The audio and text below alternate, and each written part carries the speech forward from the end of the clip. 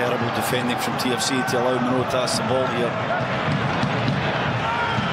Manotas in the challenge with Simon. Manotas keeps the ball. Still going, Mauro Manotas. Manotas!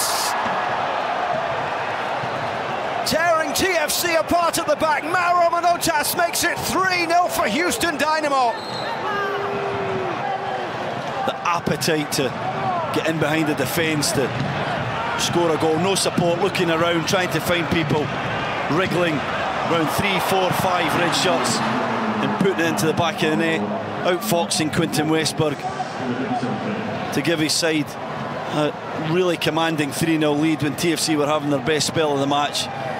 Now let's talk about the defending of TFC. Absolutely abysmal.